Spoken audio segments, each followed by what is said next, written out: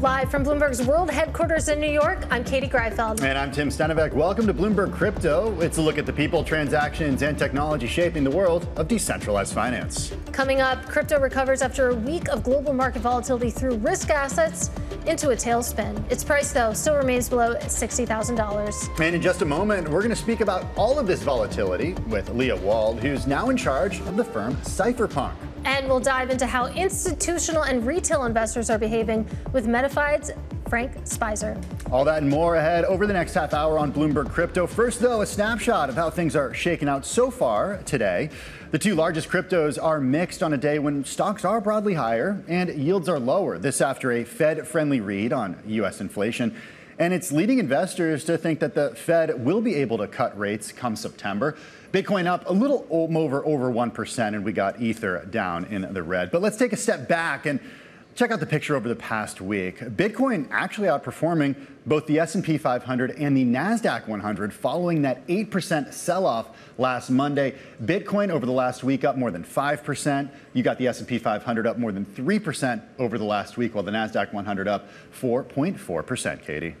Well, let's also take a look at how Bitcoin ETFs are trading, because Bloomberg Intelligence found that the biggest spikes still occur outside the usual New York trading hours, and that's even with the launch of those spot Bitcoin ETFs. In fact, you take a look at total returns during U.S. trading hours, they're negative with muted price changes, Tim. Well, Bloomberg Intelligence analyst James Seyffert joins us now to explain more of this research. James, I'm wondering, is this pattern going to continue even as we see Bitcoin ETFs continue to grow, continue to get bigger? Yeah, I mean, my personal thought is yes, I think it is likely to continue. I mean, if you look at what happened last Sunday, which is when capital markets around the world were virtually imploding, we saw things collapsing left and right. We saw in the crypto world, Ethereum led the way down there. Bitcoin obviously followed as well. And part of the reason for that is when you have a lot of trading, these things, what their cryptocurrencies are known for, they trade 24/7. The most liquid markets are going to be during market hours. That's when most of the trading volume happens. That's where the depth of the order book is going to be deepest. But on Sunday morning or Sunday night in the U.S. hours, and you're trying to sell hundreds of millions of dollars in an asset and the order book isn't there, there's not a lot of people there to trade, you're going to have much more price impact. And that goes in both directions. So it's not just the thin order book. I would also add that it's a leverage is kind of built into the crypto ecosystem more so than maybe traditional financial markets. So you get these like cascades where these stop losses are hit in both directions, so going up and going down. So you see a lot of volatility, and you see a lot of price movement on weekends and after hours. Well, that's exactly where I wanted to go, which is what happens during the weekends. Of course, you have ETFs which trade only during working hours in New York time. But then you have the weekends, and it sounds like what you're saying is that it's still goblin hours when it comes to what happens during the weekends. Yeah, exactly. I mean, not everyone is trading there. You don't have the big market players typically with their bids and asks out in the market. And so the order books are just really thin. There's just not as much liquidity. So you put in $100 million of a sale order or a buy order, it's likely to run through the current bids and asks in the market and send the price skyrocketing. Oftentimes it corrects in other markets during traditional U.S. market hours. But yeah, we basically see this issue of both liquidity cascades or leverage cascades where people are being stopped out as different levels are hit, and whether that's going up or down. So it's indicative of just the fact that the crypto markets are 24/7 versus the U.S. markets, which are 5 days a week from 9:30 to 4. Yeah, fingers crossed it stays that way for U.S. markets. Katie, I don't know how you feel about this. Why? It'd be great. We could always be on air. You just outed yourself by not working on weekends. Oh, working hours. Just for Katie, it's 9:30. I'm still on Twitter. Right? Don't worry about it. Okay. I'm always online. Bloomberg Intelligence analyst James Seyffert. Always great to see you.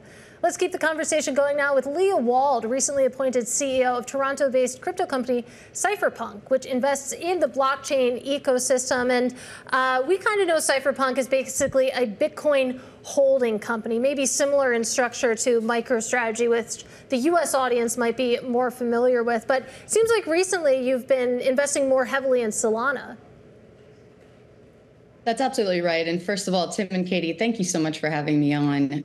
We've been very interested in the Solana ecosystem. Obviously, there's been dynamics at play for Ethereum and Bitcoin and their growth, and also maybe some hiccups along the way. But for the Solana ecosystem, we're seeing large development from the platforms, from the infrastructure, for the community. And it's very important to note for the growth and sustainability of a token and its blockchain is how well that ecosystem and the community developers are building on that ecosystem and engaged. Leah, is this something you're going to continue to do? Sell Bitcoin exposure, lessen that Bitcoin exposure, and increase Solana exposure? What can investors sort of take away from the strategy moving forward? As of now, you can see from the public statements that that has been the strategy. We're very interested in following Solana and the movements of Sol moving forward. What would be sort of a typical asset allocation in the end? Like, what's the target asset allocation? So we're also ramping up our staking operations. So we're interested in not only the price movements and holding Sol on the balance sheet, but also being an active participant in the Sol and Solana staking ecosystem. So from an operations perspective, we're trying to engage and enhance performance. As for asset allocation, things are definitely changing at Cypherpunk Holdings. So I hope you stay tuned. Well, definitely going to stay tuned there. But I'm curious about, given that, one of the goals is accumulation here, how do you view pullbacks in the market? You think about the volatility recently that we've seen in Bitcoin, for example, really dipping below 60,000, getting close to 50,000, now back up close to 60,000. Was that an opportunity that you seized on to add more? I think the market is very interesting right now. You're absolutely right. We've seen a muted demand from traditional institutional investors over the summer. And also, I think that's likely a shakeout of potential seed providers in the Bitcoin ETFs. With volatility, risk parameters may also be hitting uncomfortable levels for investment committees. On the Ethereum side, I think that that's been interesting and mixed as well.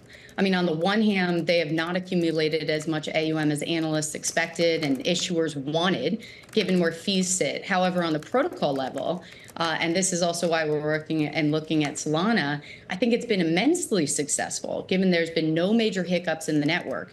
So Ethereum's capital market structure is vastly different from Bitcoin. And issuers right now holding $7 billion already represents more than 2% of Ethereum's net market value. So in Ethereum, you have staking and restaking, which is a bit of a daisy chain of locked up tokens. And this could have tripped up the ability to source ETH, but it hasn't so far. There's also dynamics within the Bitcoin ecosystem that could have tripped up, and they haven't so far.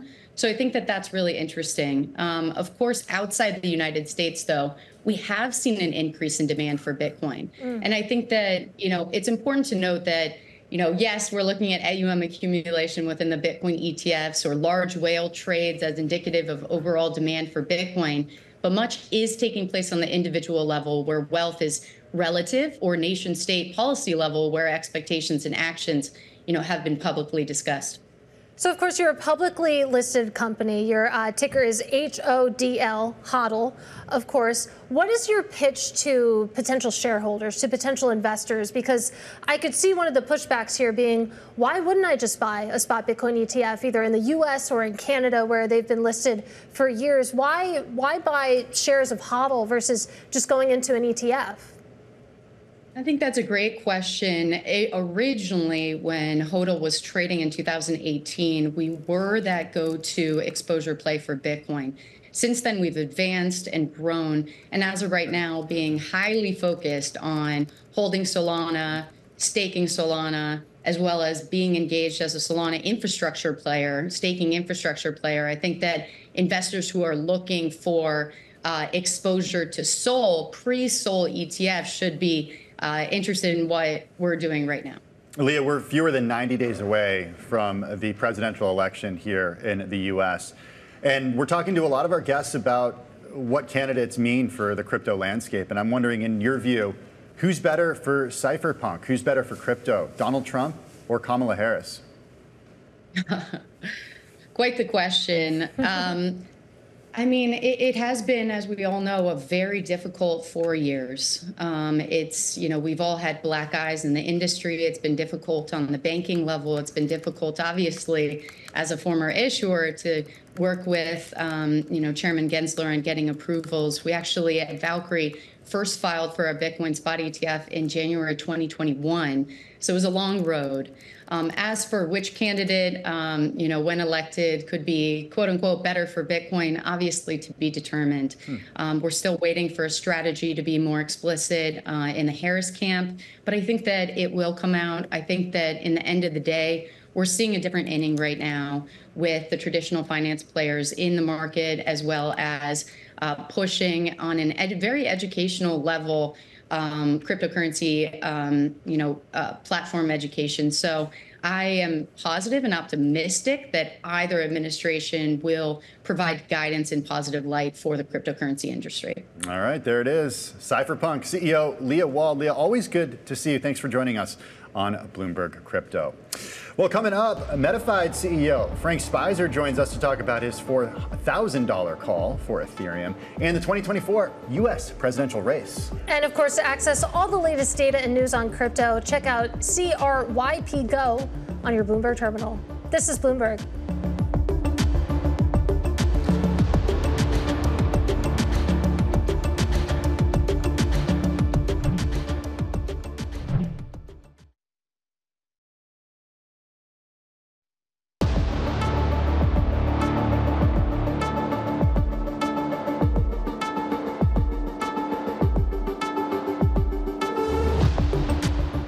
Bitcoin has recovered from last week's global trading swings. Remember last Monday, an 8% decline on the crypto.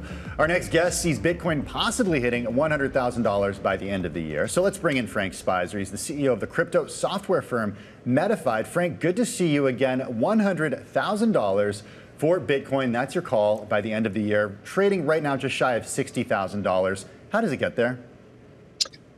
Well, thanks for having me back, Tim and Katie. I'd say, there's a few things that we have to look at. In the previous bull run, two types of buyers didn't exist that exist today, right? So now you have nation states possibly kicked off by Trump's call for, a strategic Bitcoin reserve. So that sort of ramps up the buying pressure from a buyer with deep pockets in nation states. The other thing is ETFs now, they're gobbling up Bitcoin whenever they dip below a certain point, so they can pull them and obviously have them readily available for people coming into their funds. So with those two, increasing pressures upward on the price of Bitcoin and the supply being fixed, I think it's one of those things that you just can only go in one direction. Like barring some type of economic meltdown, the amount of money coming into the system can only push the price up. And I think given the uncertainty of other currencies as an asset, I think Bitcoin starts to look really attractive to a whole different set of buyers. Hey, Frank, why do you think the U.S. needs a strategic Bitcoin reserve? I think a lot of people understand the need for a strategic petroleum reserve, but why a strategic Bitcoin reserve, as former President Trump has called for? I think you actually hit the nail right on the head right there, Tim, is, you don't need to hold the dollar if you're a foreign country to sort of get around or get out from under the petrodollar, the Chinese-Russian alliance for petroleum. You can actually probably hold Bitcoin and settle transactions in that if you have to, without committing to the dollar, without committing to the pound. It's sort of a more neutral way to approach, the current block of currency options available. And I think it's one of those things where it gives people, nation states some more options to sort of deal with international politics that didn't exist before, especially as it becomes more and more capitalized. So I follow your argument on why all of this would be good for Bitcoin. Basically, supply and demand, you have more demand coming for a limited supply of Bitcoin. But you also have the call for ETH to end the year at $4,000. And obviously, a strategic Bitcoin reserve wouldn't necessarily benefit ETH. Why do you think that ETH is set for a rally here as well? Yeah, so I think ETH is acting on an entirely different mechanism.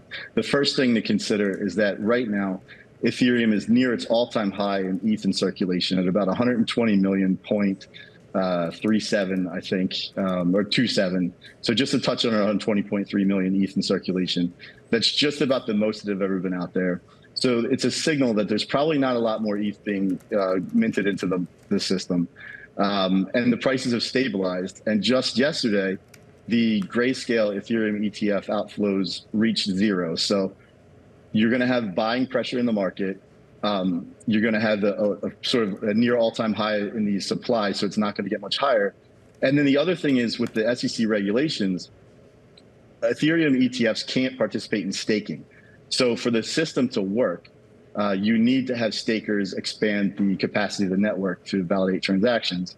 That's going to drive block space upwards. More block space means more people are going to hold Ethereum, more buyers are going to want to buy on the ETF. So you have this flywheel effect, and you're capped at the supply almost right now. So you could have more ETH in the network, but it's not going to be a surprise. And it's basically right now the price can only run one direction for Ethereum. And I do want to talk a little bit about your company in the time that we have left with you. Of course, the CEO of Metafide, described as one of the blockchain ratings companies out there. Could you just walk us through a little bit what that means, what you do over at Metafide? Sure. So we have a product that does ratings, which we give away to the community. But our primary business is allowing people to use our FIDE AI token to participate in real-time predictions with AI. So people can actually include human input to predictive AI systems in financial markets. And that's the core business of Metafide right now. Frank, how well is it working? I assume you've done some significant back testing. Give us some metrics on how well it's worked. We're running a test with Mantle right now, and we just completed their chain reaction AI competition as one of the leaders there. And it's working very well. Some humans are very good at combining intuition with like near-term price movements. We have some folks in there that have won at an 80% rate, which is great because it allows us to include that in our predictions for our institutional clients. And in some cases, we've outperformed the market by 30% over a given 24-hour period when we're looking. So we feel really bullish on it, and I think it's going to be one of those things we're going to be able to take from the crypto markets to the equity markets in the near term. Okay, from crypto to equity to talking about the election in November, less than 3 months to go until the presidential election. Frank, who is better for crypto? Who's better for Metafide, Donald Trump or Kamala Harris? I'm not going to try to duck this question like I probably should, and like I'm sure my press team would advise me. I think generally former President Trump has been openly more hospitable to crypto. But I think the real question is who comes in to regulate it? Will the Democrats allow for the continuation of the easing that we saw at the end of, the Biden run here? It looks like things are starting to turn. And in which case it could be that it doesn't necessarily matter which candidate wins, but which regulatory framework is put in place. Obviously President Trump has voiced his support for Bitcoin, the U.S. holding Bitcoin. That's great for all of us in the industry, but really it matters like how do we approach the regulation of it responsibly and allow for the growth and innovation to occur and people start making long-term decisions for investment and things like that. So I'm bullish on either way right now, but I think it would be great to get some more direction out of the Harris camp before forming an opinion on that. Let's talk about that a little bit more. Like you said, bullish either way. We haven't really heard specifics from Kamala Harris's camp, though, as to what their views, what their positions on crypto would be. What are you hoping to hear? I'd like to hear them just say, look, we're going to allow humans to innovate, Americans to do what they do best, which is, come up with new and novel approaches to solve things. We're living in a pretty complex world that needs people to innovate. And I think supporting that is the most important thing any administration can do right now. Hey, Frank, always love it when you join us. Thanks so much for taking the time. That's Metafide CEO Frank Speiser joining us from Myrtle Beach. Hey, coming up, crypto miner Marathon Digital takes a page from MicroStrategy, selling notes to buy more Bitcoin. And take a listen to what Circle CEO Jeremy Allaire had to say last week about activity on his platform. If you look at the trailing 180 days, the average monthly transactions with USDC that are happening on-chain, on blockchain transactions, is about $1.5 trillion. That's growth of over 220% year over year.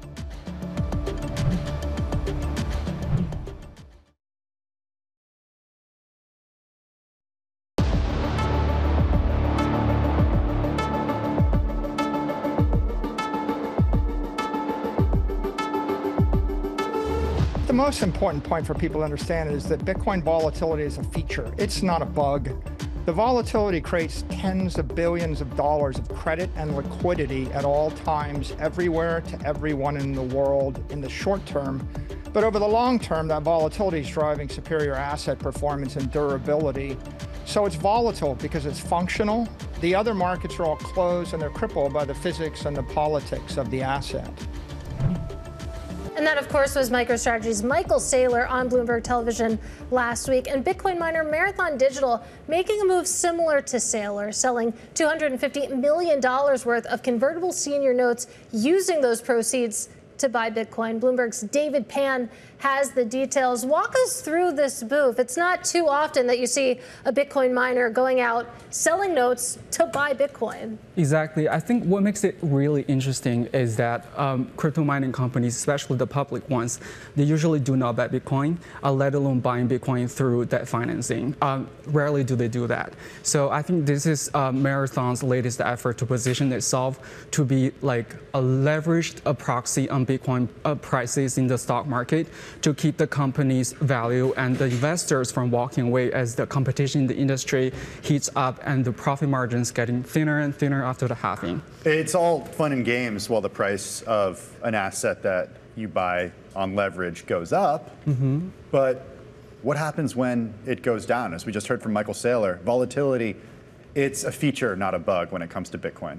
Right, but like we have to remember that, like a lot of these mining companies, they're very bullish on Bitcoin. They have a very optimistic outlook for Bitcoin prices by holding Bitcoin, by loading Bitcoin on their balance sheet. They're hoping that they can just, ride a wave, and they're hoping that there's going to be another rally to boost the value.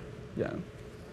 All right, David, we're going to have to leave it there. Thanks so much for joining us. That's Bloomberg's David Pan. He covers everything related to crypto miners. Check out his work, not just at Bloomberg.com, but of course also at the Bloomberg Terminal. That is going to do it for Bloomberg Crypto. Katie Greifeld, thanks for joining us. This was a delight. I got the call and I said, yes, absolutely. Hey, you're welcome anytime.